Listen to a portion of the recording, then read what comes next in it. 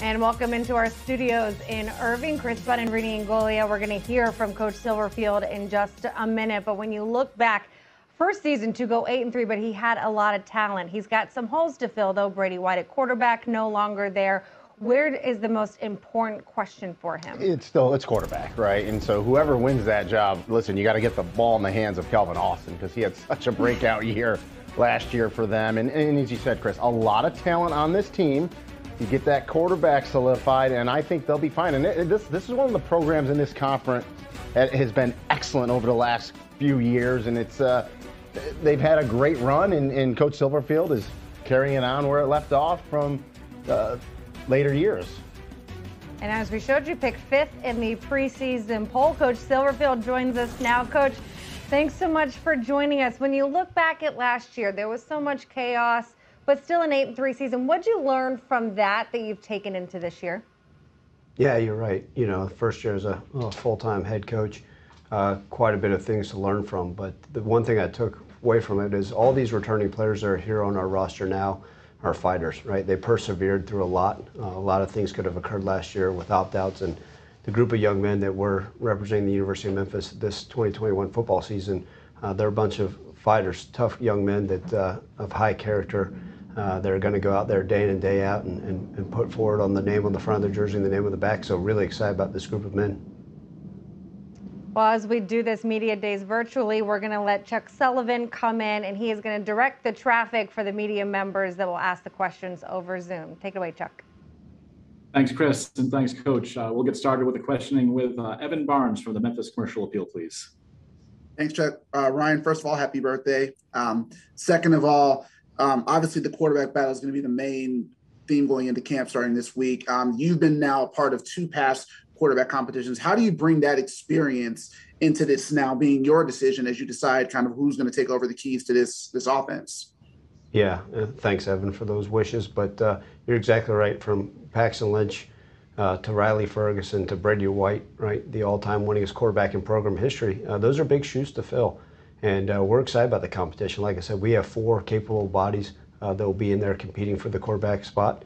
Excited about all of them. There's no panic. I think our players have great faith on the offensive side of the ball. Whoever we put back there will lead us, and we'll have a successful offense like we've had in the past. But look, that's the fun thing, right? We're going to throw the ball out there on Friday, let the guys compete, and day in and day out. You know, will we name a starter in week 1? I don't know. It may be a couple weeks into training camp, but we'll make sure that everybody that's involved will be pleased with the decision, and whoever we decide to stick with, all hands on deck moving forward. We'll go next to Isaac Simpson from Tiger Sports Report, please. Man, first off, happy birthday, Coach. Thanks, Isaac.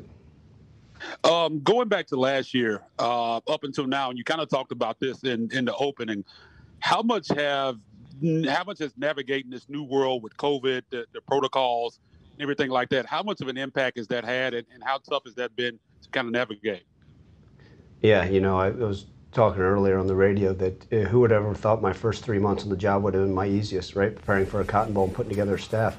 But ever since then, right, with the pandemic, COVID, dealing with the transfer portal, NIL, and talking conferences, right? It's the day and age of me being able to sit in my office and watch film for 100 hours and just do X's, O's are long gone.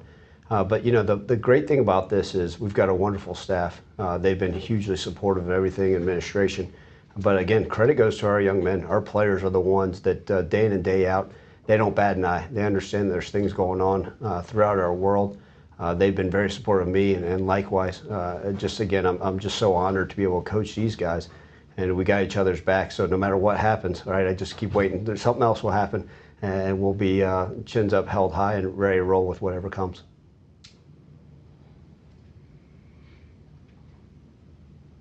We'll go next to Mike Seed from WRAG TV in Memphis, please. Hey, Ryan. How you doing today? Good, Mike. How are you doing? Good. I know you really don't make much of preseason expectations, but anything that may motivate your team. When you saw the preseason media poll that comes out and has the Tigers 5th going into the conference race this year, just your thoughts on that and anything you can do to maybe motivate your team going into a new season. Yeah, I mean, look, the preseason polls are great. It's for people to talk about and to be able to answer questions on. But once that ball gets kicked off on September 4th, the preseason poll doesn't mean a darn thing. One thing I like about it is, guess what? Our guys have a chip on their shoulder. That's the way I've always been. I know our team's the same way. So if they rank us first or last, it doesn't matter. We got work to do. We're excited about training camp and the upcoming games, one day at a time, one game at a time. So that's just part of it. Look, let's talk about it in January, see where we end up in the poll. We'll go next to Frank Bonner from the Daily Memphian, please. Hey, Ryan, nice to meet you. How's it going? Frank, welcome aboard. Welcome to Memphis. I appreciate you. I just wanted to ask, with the COVID situation, how do you approach the conversation of vaccines with your players? Yeah, Frank, I think that's the biggest thing, just with like a lot of issues that we're dealing with throughout our world, is it's about education, right? I talk to our young men about it. We certainly don't force anything, but understanding and educating what the vaccine can do about this pandemic and what's occurring, that's the biggest thing, right? Whether we have a doctor come in and talk to those guys, or we send them educational articles, or even things that are occurring throughout the NFL, that are other places that are occurring, other teams in our conference that are getting vaccinated. So it's an educational piece. We're there to answer any questions. We've got a wonderful medical staff that can be there to answer questions as well. So it all goes back to making sure that we are supplying them with whatever information they need, also that the vaccine is readily available if they choose to do so. Are you at liberty to tell what percentage of your players are vaccinated? Yeah, by the time the season starts, we'll be well over 80%. So is that good? Sure, but ideally we want to get to 100%, and we're going to continue to educate. And that's a nice thing, is our guys understand not only the nature of this disease, what it could do from a health standpoint, but also as far as the dynamics that could play onto a football season. I appreciate you, Ryan. Thank you. We'll take the next question from Clayton Collier from WATN TV in Memphis, please. And first of all, happy birthday. Going in, Mike had touched on it there with the preseason media poll, but do you subscribe to trying to have poster board material fit, obviously isn't where you'd want to be for this team? Is that the messaging that you want to try to subscribe to? Yeah, Clayton, look, I mean, I think our guys are plenty motivated. So if it's a media preseason poll, that what people believe that we should be, that's great. But I think our guys are all motivated. Our goal year in, year out is to compete for the championship. Our guys know that. Minimum expectation to go to bowl games. But like I said, it's a one-day approach at a time, one-game approach with the right mindset that when the dust settles and January comes, we'll look back and hopefully have a successful season. But look, I think a lot of our players here at the University of Memphis come from the same background and mindset of me, is, hey, great, continue to doubt us, we'll prove you all wrong. And that's the way kind of I've lived my life for 23 years of coaching, and I know our players feel the same. But whatever motivation it takes, we'll find it in any form or fashion, and excited to get going.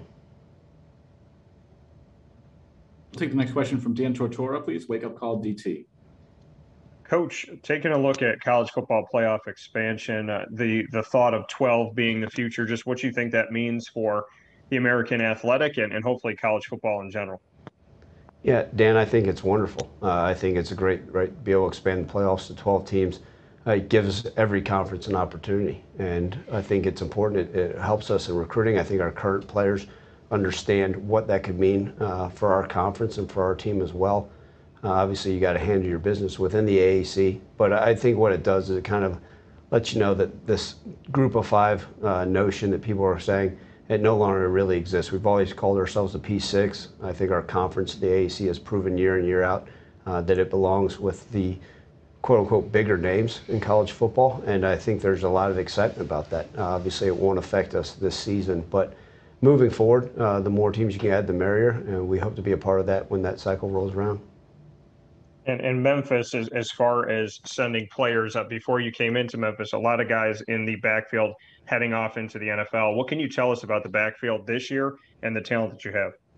Yeah, this is now my 6th year at Memphis, and you're exactly right. Let's call it what it is. We have 5 NFL running backs in the league right now, and we've got 9 running backs on our roster right now. Do we have 5 of them that are currently possible NFL players on that of those 9? I'm not sure, but they compete, they work hard. Really excited about our backfield. We like to hang the hat on running the football here, and I think if we do that, it sets up bigger things, right? You guys will have the opportunity to meet with Calvin Austin. Believe me, I promise you, Calvin wants us to be able to run the ball because that opens up the deep shot down the field for him, and it frees up time for our quarterbacks. Look, we're going to continue to look at our running backs. We got a lot of guys that we think are capable. We started a walk-on in the game versus Navy. We started 6 different running backs last season. I don't want to be in that spot this year. I'd like to be able to set on or 2 or 3 bell cows and go from there. Thanks, Coach. Thank you. Take another question from Evan Barnes, please. Memphis Commercial Appeal. Brian, you kind of just mentioned it with Calvin. We know that he's a dynamic receiver. Is there kind of any sense where with what he brings that you guys may try to, find creative ways to just kind of use and take advantage of his speed a little bit in production? Yeah, you're right. I mean, the biggest thing we can do is find ways to get Calvin the football, and that's our job as a coaching staff to be creative with that. Like I mentioned earlier, Calvin has really worked hard on improving his route running. He'll be the first to admit, man, last year was just scratching the surface, and the sky's the limit for him and what he's capable of doing. He's worked really hard this offseason to detail his game. And I think we're going to be able to see that on the field. It's going to be on full display this season. All those things he's capable of doing. He's taken more pride in being a blocker, doing different things. He's bought into every unit of special teams. But yeah, I mean, look, let's call it what it is. Getting the ball in Calvin Austin's hands is a smart decision by us as a coaching staff. And we're going to continue to be creative and find ways. I know he's excited. The nice thing about him, he's a smart young man. We feel like we can line him up all over the field. And he'll do it so without missing a beat. We'll go next to Brian Moss, please. Tiger Sports Report. Hey, Coach, in years past, other schools would poach either your offensive or defensive coordinators, but you were able to keep Coach Johns and Coach McIntyre. How important is that to you to have them on board for another year? Yeah, you're exactly right. Look, having continuity and with what we want to do, Coach McIntyre's don't even need to speak on his past head coaching experiences, which have been huge for us. It's good for guys like Quindell Johnson to be able to come in and realize another year in this defense, how much more success we can have. I think it's great for our defense, especially the depth we have, to be able to go in and say, okay, we understand this scheme, we understand what we're trying to get done week in and week out. And then, offensively, Kevin Johns will continue to carry the torch. And our players understand what he's demanding every single day from them. But that continuity with the offense and defense of the coordinators is huge. I would like to continue to do that. Obviously, want them to be able to reach whatever goals and hopes they may have. But I think a lot of people are really happy here at Memphis. We'll take the next one from Steve Helwick with SB Nation, please. Hi, Coach. 2 years ago, Calvin Austin wasn't even on scholarship. And what are the qualities that you've seen from him that have allowed him to have this rapid ascension? And how vital will he be to the program now when the offense loses so many of your leaders over the past year, like Brady White, DeMonte Coxey, Kenneth Gainwell, Taj Washington? How's Calvin going to help lead that? Yeah, well, you're exactly right. I mean, last year was Calvin's first full year on scholarship, and he certainly deserved it. And that's what I said earlier. He's just scratching the surface of what he's capable of. And he'll be the first one to sit down and say, you're exactly right. I want to continue to work things to improve upon, study game film, study ways to continue to improve his overall self as a wide receiver. And it is important because he realizes he's looking around, right? And he even did so last year. I think that's one of the reasons why his production went up with the loss of guys that opted out during the season. He knew that he needed to rise to the top, and he did so. And I think he proves it week in and week out on the field. And he has that understanding, and he'll continue to work. And, you asked how was he able to do so? Well, I think Calvin's a hungry young man. He realized that he is capable of achieving a lot of great things, not only in his career at the University of Memphis, but beyond. And what I appreciate about him is his attitude, his mindset, his approach hasn't changed. It hasn't wavered. I can promise you, he's going to have a lot of great individual stats this year, but if you ask him what the thing he wants to do, it's win a championship. And he'll be remembered as one of our greats, but more than anything, he wants to walk away with a conference championship ring, and he puts in that work every single day.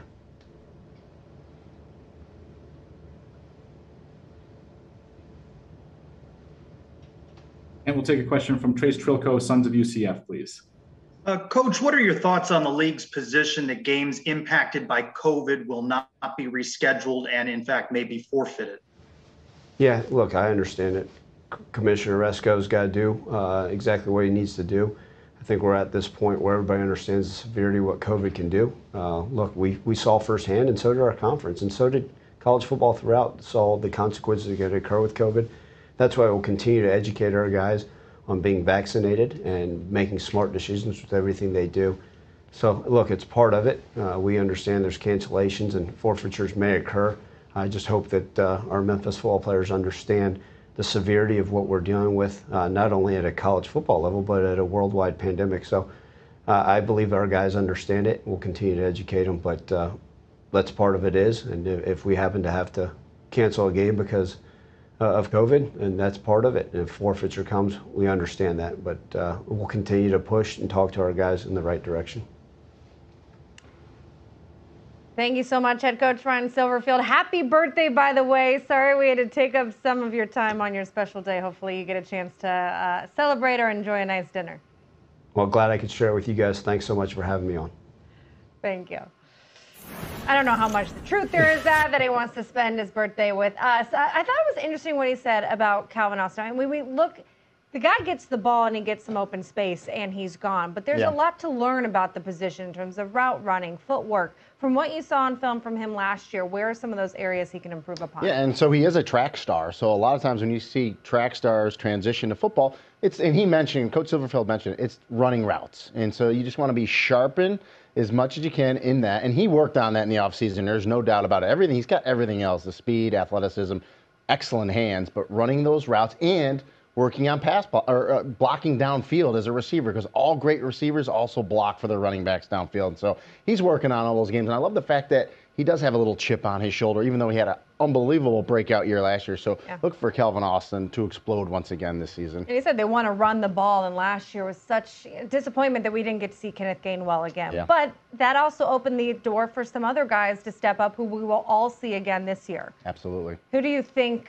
defensively, for this as a team, when you had to go up against the offenses of the SMUs and the UCFs and the Cincinnatis, who is the standout on their defense? Yeah, well, Quindell Johnson, we're going to talk to him in a little bit. And as a defensive back, he had 81 tackles last year. And usually those DBs don't like to come up, and get dirty like that. But he will lower his head and make some tackles. So that's good. And with the quarterbacks in this league, you've got to have a great secondary. And Quindell Johnson does a great job for Memphis. There are 9 starters returning on defense alone, a group that ranked 3rd in the conference last year in points allowed, in a conference that certainly knows how to put up some points. Let's toss it over to Chuck now. We have some of the players joining us now, Calvin Austin and Quindell Johnson. Thank you guys for joining us. Chuck's going to ask the media to ask you guys some questions. Thanks, Chris, and thanks, gentlemen, for joining us. Again, same routine as before. Just raise your hand in the Zoom environment to get in the queue, and we'll start with Dan Tortora with Wake Up Call DT, please.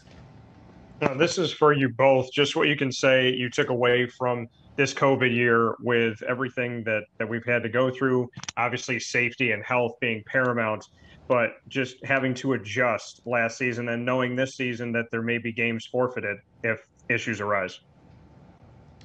I think last year was a extremely different experience, but I think it allowed us to just focus on and control what we can control, because we can't really control if we catch it or if another team catches it, but we just go out each day, work hard at practice, and we have that mindset that we're going to play that Saturday or Friday, and we really just don't try to care too much about if this happens or if this happens, because I think last year allowed us to just come closer as a team too, and build to just continue to build and just try to reach our goal of winning the conference championship.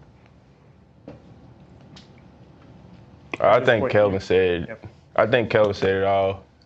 Last year, big opportunity to cherish every moment with the team, because you never knew what was going to happen day in, day out, every week, cancel games, postpone the game. So we just took it in as a team, and we just cherished each other and cherished the moment, because that whole year, it was a lot. So we just had to cherish that moment. We took it day by day, and, it was a lot. It was a lot for us mentally, I would say for everyone mentally, physically, just a big challenge. So just last year by itself was big for everybody. So hopefully this year everything runs normal, and if, you know, like you said, we only can control what we can control. So if everything plays out itself, then we'll be okay. And then as far as name, image, and likeness for you both, just what you have taken from it so far and what you think about the opportunity. I think it's a big opportunity for all athletes, you know. I think that was something that had been in the works for years, you know, and to see athletes being able to capitalize on the things that they do on the field is big time. You know, some of our guys have gotten certain deals and stuff like that. Me personally, you know, I haven't just dove into that yet, you know. I've just been trying to, you know, just really get ready for the season and stuff, because, you know, everything's going to come when it's supposed to. So I've just been staying patient.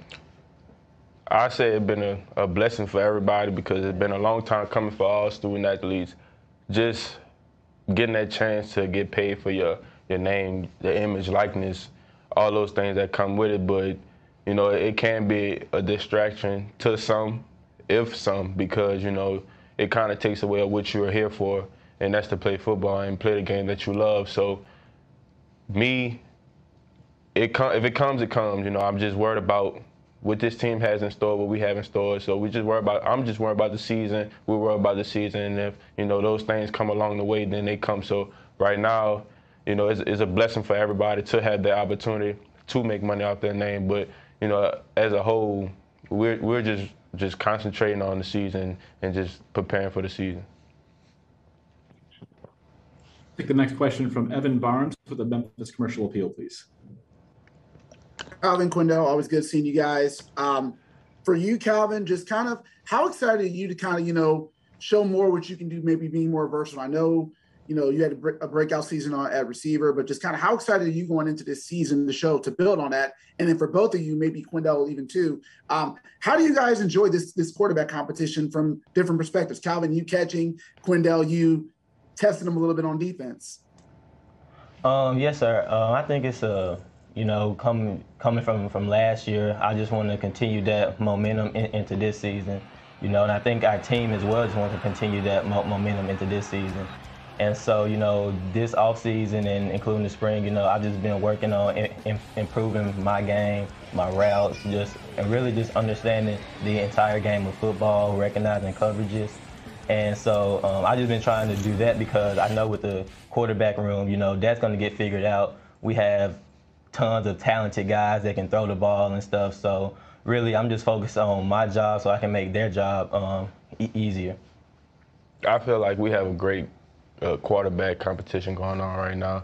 Just on our side, you know, just going against all of the quarterbacks that's in the running right now, just, you know, try to get them off guard. But it's been good just trying to fill them out to see who, you know, can take the heat. So it's been fun. I'm ready for the fall to see what they do, the competition that goes on. So it's good on our side. We'll go next to Isaac Simpson from Tiger Sports Report, please. Yeah, I have individual questions for both guys. And Calvin kind of touched on this a second ago with Evan's question. You had such a tremendous year last year. Do you put any pressure on yourself to kind of top last season's accomplishments? I don't know if I would say pressure, but, you know, I love challenges. So, you know, I do have certain goals and challenges for myself that I do want to accomplish. So, you know, coming into this year, if I were to tell y'all some of the things that I personally want to accomplish, it'll sound crazy. But, you know, for the big scheme of things, I really just want to accomplish those things so for the betterment of the team, you know, because as a team goes, you know, all the individual stats and accomplishments will follow. And for Quindell, the defense got better and better as the season went on last year, but there were some early season struggles. How much of that do you attribute to having a weird offseason? You have a new coordinator and Coach McIntyre coming in and implementing a new scheme. How much do you think that weird offseason attributed to that? It was tough, you know, not having spring ball and just going straight into the season. You know, you got to put bits and pieces together. So at the beginning of the season, it was kind of rough, just trying to feel the defense out, feel the scheme out of what Coach Mack was trying to do. But as the season went on, the defense got comfortable, and then we started making more plays, and we started playing together more, and just I said just being more comfortable. And this year, just by him coming back is huge for all the guys, because most of the guys that's coming back didn't have a DC for more than 2 years. So that's big for us and big for this defense. So I'm excited. And we'll go to the final question from Brian Moss from Tiger Sports Report. I have a question for both of you. Quindell, what do you think you guys need to improve on the most defensively? Defensively, the passing defense, last year we gave up a lot of yards in the passing game. So I feel like we will improve that side of the spectrum this year. Just like I said earlier, the new defense, the new scheme. But what we have this year, just being more comfortable, I feel like that we're going to nip that in the bud just a little bit more. We're going to make sure that's straight on the defensive side. So just the passing game for us is going to be big, and I feel like we will flourish in that. And for Calvin, we all know about your speed. Are you the fastest person on the team, or is there someone that has your speed? I guess you could say I'm probably one of the fastest on the team, but there's a couple guys that got really great speed. Gabe Rogers, Kofi, who else? Julian Barnett. There's a couple guys that got some really nice speed, but I think I'll take that top spot.